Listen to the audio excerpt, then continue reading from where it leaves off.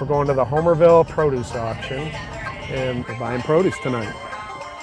The big thing with Heinen's that they say is we know our sources, and we do. From about mid-June through October, half of what we sell is locally grown. Cabbage anymore, not too many Cleveland dollars stay in Cleveland.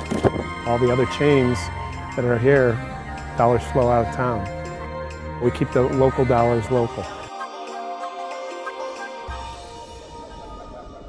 These are growers that are all Amish. They're all small family farms. This stuff was picked today. It'll be on the store shelves tomorrow.